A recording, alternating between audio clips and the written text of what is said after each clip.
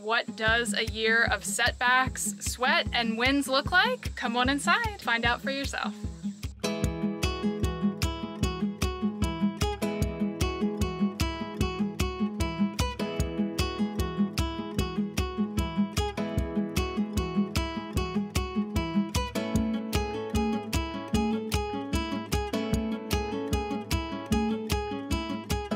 Welcome back to Follow the Whisper. I am here with our two doofy newfies. I sat down the other day to do a little bit of planning for future videos, and when I looked at the calendar, I realized that it has been one whole year since we settled on our home and gave you a tour of the inside of our house. I thought that it would be really fun if we brought you in 1 year later and gave you an updated inside tour.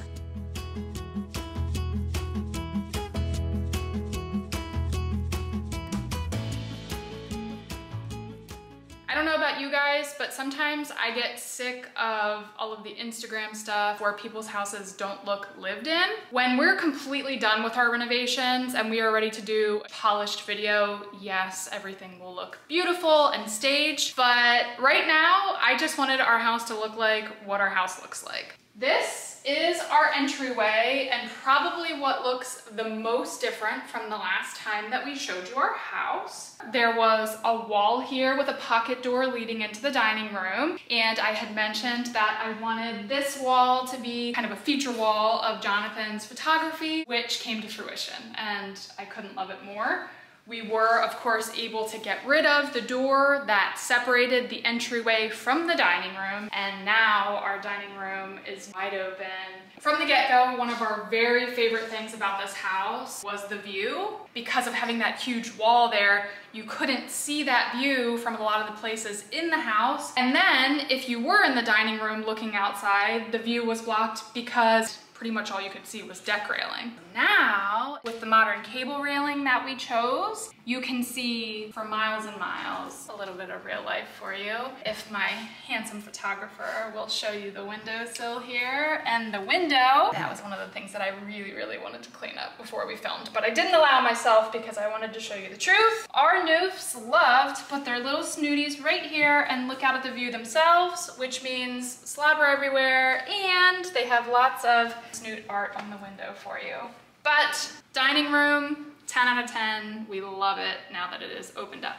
Now onto the kitchen. We did already do a full kitchen tour in another video, so I won't go into too much detail here. Now that we were able to open up our house, the kitchen feels light and bright and a lot more spacious, even though honestly the layout is not that much different than it was before.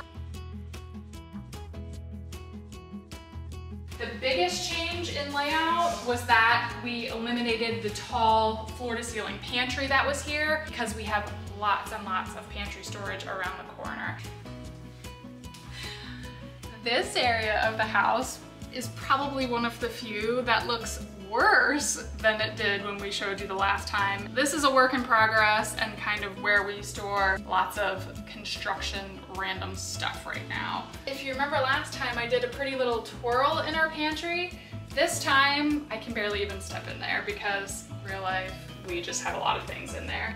We are converting our laundry room, which right now is solely a laundry room, into a half bathroom. Our goal is to add a half bathroom here in this corner so that when kids are out back swimming and need to use the bathroom or need to come in and change out of their swimsuit, they can just come right in and bring any of that pool water and stuff here. Right now, our kids come running through the house wet. It hasn't actually been that big of a deal. I thought that it was gonna be more annoying and that I was really gonna push to have the half bathroom added this summer, but because it really hasn't been too big of a deal, we have been able to focus our efforts outside. The framing that you see here is going to be drywalled and painted, and then we're gonna hang a barn door that will slide over and can lock. Next, we have our living space / gymnasium. The Olympics are going on right now, and Annie is our little dancer and gymnast. We've got her mat and bar. We have a balance beam, and we did have a tumble track at one point. Removing the bulky wall in the middle of the space has really opened things up and allows it to be much more spacious. This room was tricky to put furniture in because it is long and then it is broken up by the slider door. Because it is right in the middle, it really broke the room up and made us have to put our thinking caps on with a furniture configuration. But I love the way that it turned out. We got the L-shaped sectional that fit our space perfectly. I don't feel like it is too huge, and yet it fits all four of us and both of our newfies. It's a tight fit when they're both up there, but they can fit. And then what we did, because we didn't want to have dead space, is we actually had this behind the couch table built for us. I love it because it allows us to have taller seating back here. We can sit and watch a sporting event. We can eat dinner back here. We can do our homeschooling stuff. It's really convenient, and I really like the way that we were able to utilize that space. The wood-burning fireplace ended up not working out for us because it was unsafe. The chimney was actually capped off. So right now this is completely non-functional and just decorative. Love the mantle that our friend Brian built for us. And then we removed the floor to ceiling stonework that was there. It was super weird. It didn't even go the whole way to the ceiling. So we got rid of the stone up top and did shiplap instead, which I think is super sleek and clean looking. Now we're gonna go down the hallway. Nothing has changed with this. It is still a storage closet. The bathroom has gotten quite a little facelift here. I would say it was kind of builder's grade standard early 2000s. We were actually able to salvage the tub with a cleanup. It was in pretty good shape, but what we did is we removed that glass surround and we just opted for a curtain instead. Right now, we all use this bathroom because our primary bathroom is not yet finished, but this will be Clark and Annie's bathroom when everything is said and done, and I thought it was really cute because Clark was very adamant that he wanted gold fixtures, and he loves it. It gives the room a little bit of character. This is also your Instagram versus reality thing. I purposely did not straighten up this little girl's room today and did not have her straighten up her room today because I wanted you to see what it looks like when she saw Jonathan and I start to film. She came running back here to clean up her room. She's gonna hide. You didn't catch the full mess, but welcome to Annie's room. This used to be like barnyard theme. There was a big old red barn that was painted on the wall and there were animal decals. We have transformed the space from barnyard and more little kid to Annie's haven. Even though I give her a hard time because it is not uncommon in this room for there to be Barbies all over the floor, crafts all over the floor, clothing all over the floor. I love her sense of imagination and playfulness and creativity. That is why I didn't tell her to clean up the mess, because there are good things that come as a result of it. Her room, when there are not two newfies in it, is a pretty good sized space. She's got a lot of floor space over here to play and read. There are finishing touches in here just like every room. We have trim around her window, but then it's gonna be complete. Clark's room is kind of a construction roadwork sort of theme because Clark is a very mechanical sort of guy, and we were able to get the signs that you will see around his room for free from friends and family that already had them. Annie got to choose the bigger room because Clark wanted our queen mattress. He has the nice queen purple mattress. He's got a bed that was built by our friend Brian, who did our mantle, and then Brian also built him this awesome desk. The one thing with both Clark and Annie's rooms, since neither of them are humongous, is that you might notice that we don't have dressers in their rooms. We are trying to keep all of their clothing in their closets.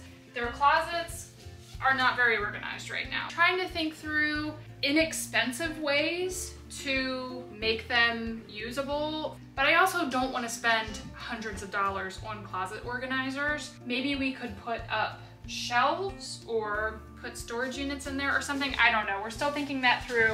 The biggest thing in Clark's room that still needs to be finished is that we need to put a trim piece back on the window here. The trim piece that was there was rotted and we essentially could stick our fingers through it because it was so wet. And for a while when we moved in, we didn't want to put trim back because we could still feel that the insulation under his window was still wet. But for a good couple of months now, even after heavy downpours, we have not noticed any dampness in there. Dad, when we were analyzing the windows, discovered that there was moss, like thick moss in the trim down there. I think there was so much moss in there that it wasn't allowing the window to seal properly. And then when it would rain, moisture would just accumulate down there. But we haven't felt any moisture, so we are at a point where we can go ahead and put that back up. So then his room will be done. Welcome to our primary bedroom. Jonathan is temporarily using this space as an office until we finish off an office in the basement for him in the future. If you remember back to our original tour, I was all excited about having a reading nook over here, and I told you that I was gonna have a chair to be able to look down into the pasture. Number one, there hasn't really been time for reading yet because we are still in the thick of things. And number two, he needs a space where he's able to work and, you know, be able to close the door. The basement worked for a short period of time, but for now, having his office in our bedroom makes a lot more sense. And then our bathroom. We did make some progress, but as soon as things warmed up outside, our focus was on the chicken coop, which is done, and on the deck, which we are still finishing up. This project has been paused and will resume once the deck is finished. We have the tub in here, just need to finish the plumbing. We have the double vanity out in our garage, which is going to go here. We just need to bring it in and get that hooked up. This was a big change with our bathroom in that instead of the toilet just floating over here, we did decide to enclose it and have a little toilet closet. The toilet is functional, that's been nice, so that we at least have 2 toilets in our house that we can use if and when we need to. The shower is definitely what needs the most work because we have tiling yet to do and we need to get the plumbing squared away so that we can put the shower pan in there. All told, I think if we actually put a whole weekend or 2 whole weekends to it, I really think that we'll be able to get the bathroom done. Getting there, but not finished. Last time I gave you a tour, Annie did a back walkover in the closet. Yeah, go ahead. Wait. No, that's the point. You need to. She can't do one this time because No, we can't. live here now and there's, oh, there you go. She proved me wrong. A year ago, we took you down into our unfinished basement and showed you that. I'm not gonna do that this time because nothing has changed down there, but instead, I'm gonna take you into our backyard because there is one more thing that I wanna show you back there.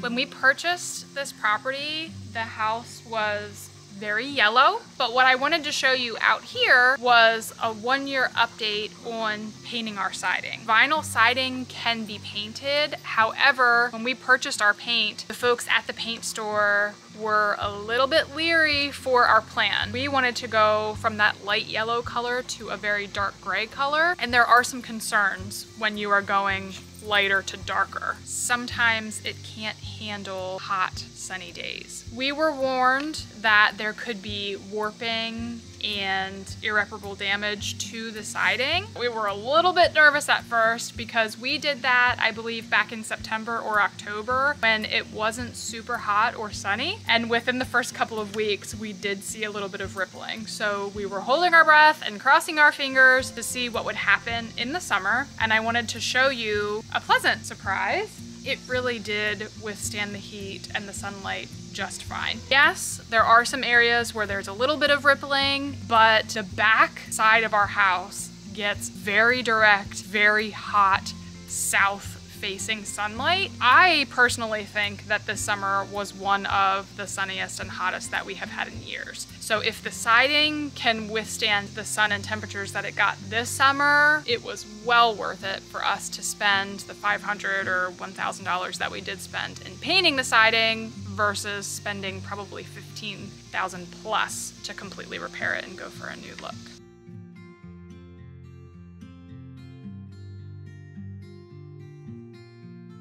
So with the jingle jangle of dogs wrestling and with the noise of Annie doing her bar gymnastics, I just want to say thank you so much for continuing to be a part of our family. If you haven't subscribed already, we hope that you will. It is crazy to realize that we have been in this house for a year already. And while it would be easy to dwell on the fact that yes, there's things here, there, and everywhere that are yet to be finished, we are choosing to be grateful of the fact that this place is ours, the fact that we have been able to do so much already, and the fact that by doing all of these things on our own, even if that might mean that it takes us a lot longer to get to the finish line, we have been able to save seriously a fortune. So if you are curious what a year of setbacks, sweat, and wins looks like, this is it, and we're thankful.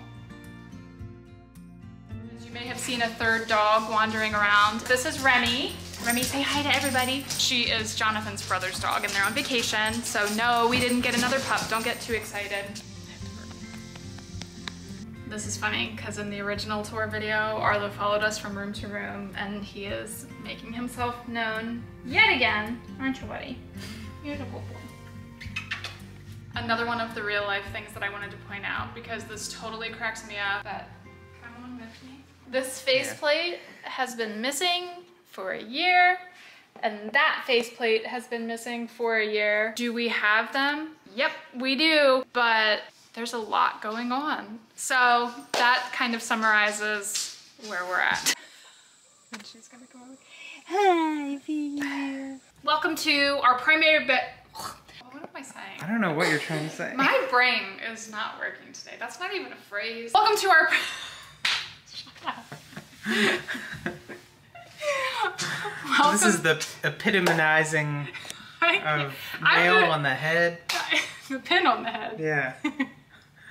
We're saying sayings that we have no idea what we're making up our own sayings. Just hang with us.